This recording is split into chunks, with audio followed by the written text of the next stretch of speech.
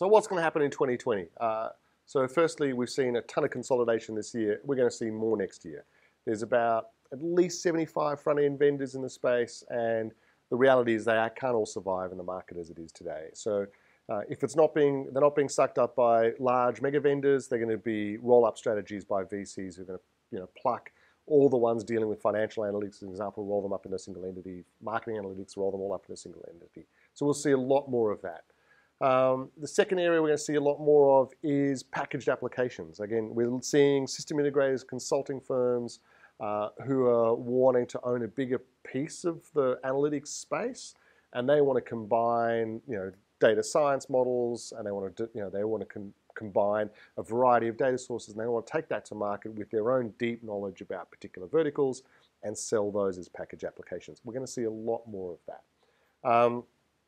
On a sort of tangential end, very close to that, is also the rise of analytics software that's not being sold as analytics software, which is a really good example. That would be Gainsight, who are in the CSM, so customer success management space. They're fundamentally selling dashboards, but they're not packaging themselves as a dashboard. They're doing data integration, they're doing all these things.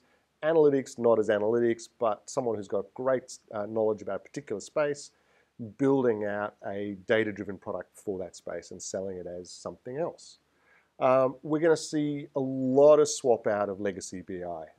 SAP is just end-of-life business objects. You're going to see a lot of customers going to be wanting to move off business objects. They have to migrate anyway, and they're going to open up and look at the market and say, how do we migrate? How do we modernize? What alternatives are there apart from being locked into the SAP Analytics Cloud solution? And the very last one, action analytics. I think we're going to see this shift, and this is anyone who's doing package analytics is going to be doing this, is building actions into dashboards. So rather than just staring at a set of numbers on a page, people are going to go and take a workflow approach that says, now that I've got the data, now that I know what people need to be doing, how do I drive action through the dashboards that we're delivering to those users? And those are the 5 things that I think we're going to see a lot more of next year.